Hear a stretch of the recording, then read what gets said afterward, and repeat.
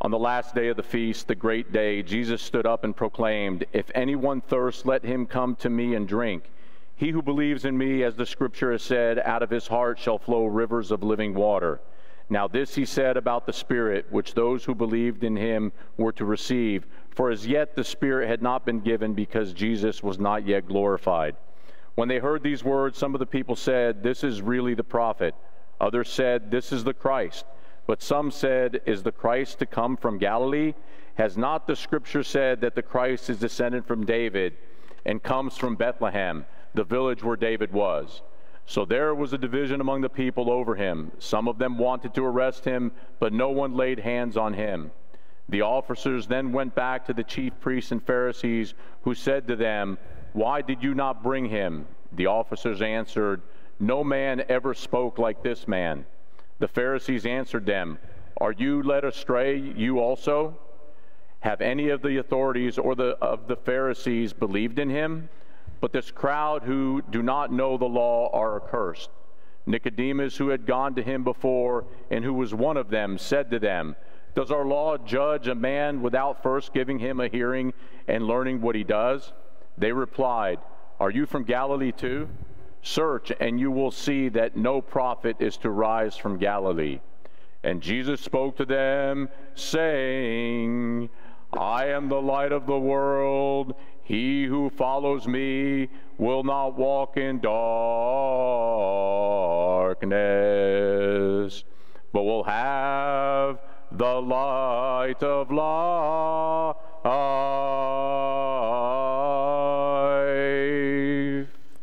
In the name of the Father, and the Son, and the Holy Spirit. Peace be with you.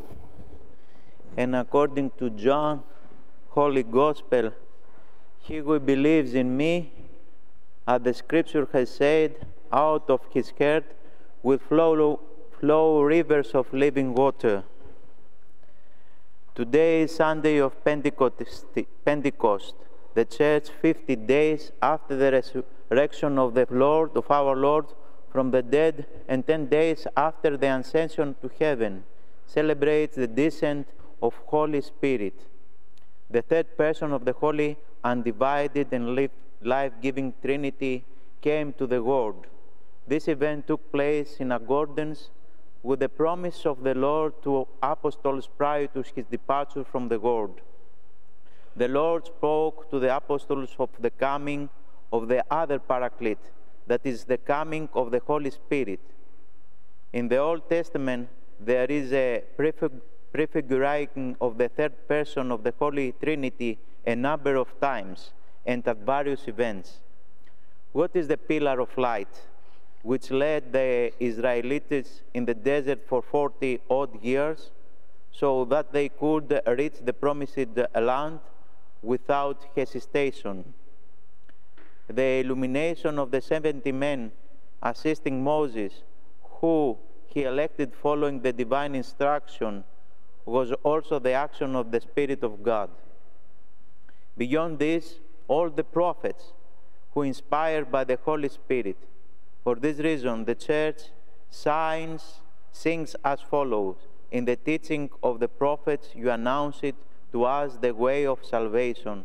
Additionally, in the prophets Joel, we read as follows: "After this it shall come to pass that I will pour out my Spirit upon all flesh. Your sons and daughters shall prophesy, your old men shall dream dreams, and your young men shall see visions." In the New Testament, we have the presence of the Holy Spirit more apparent and more emphatically. For instance, at the baptism of the Lord in the river Jordan, Evangelist Luke writes, "And the Holy Spirit descended in bodily from like a dove upon him." Beyond this, we have the presence of the Holy Spirit at the transfiguration of the Lord in the Mount Tabor. Matthew the Evangelist recalls, "Behold, a bright cloud overshadowed them." The ecclesiastical hymn proclaims, in the apostles our Savior's Son, "The grace of your Spirit In the Acts of the Apostles, Luke, the evangelist, narrating the event of the descent of the Holy Spirit, refers to the preaching of Peter and records of the first 3,000 people who believed at that day of the Pentecost. On this day, the Most Holy Trinity, our attention is drawn to the historical event which occurred on the day of the Pentecost. The descent of the Holy Spirit on the disciples 50 days after the resurrection of Christ, so that by gradual increase and progress from glory to glory, the light of Trinity might shine upon the more illuminated, as Gregorian Nazianzen stated. However, it will be wrong to view it only in its isolated way and fail to recognize that its effect has been felt over the centuries and still being experienced today. This is expressed in the prayer of the Holy Spirit, which often occurs at the beginnings of service. O Heavenly King, the Comforter, the Spirit of truth, you are present everywhere and fill all things. O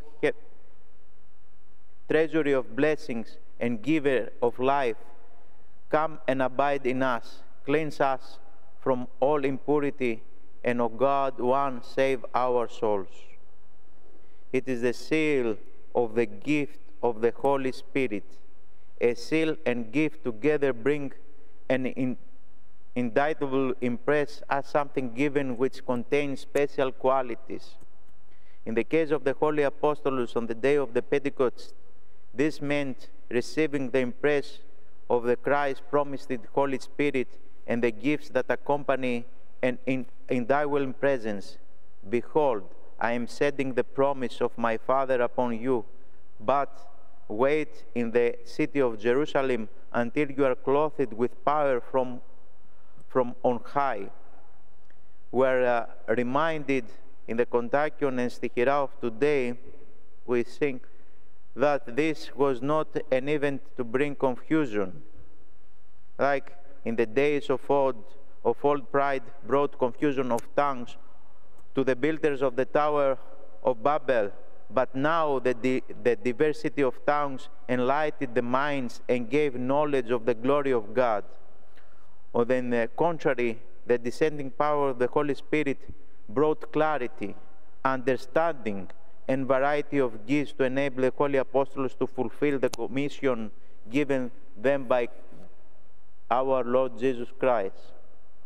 A seal authenticates, be it on a legal document, letter, or deed, in the way that seal of the archdiocese at the bottom of the document confirms its origin and validates its content.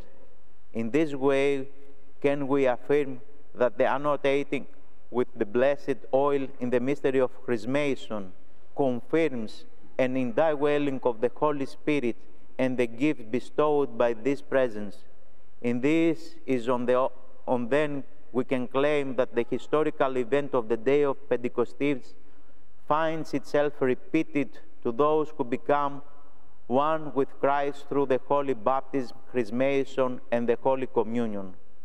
After life itself, these are the first gifts offered by God and by which those who accept are each enabled to carry out their own individual apostolic witness, each with his own her ability and special gifts.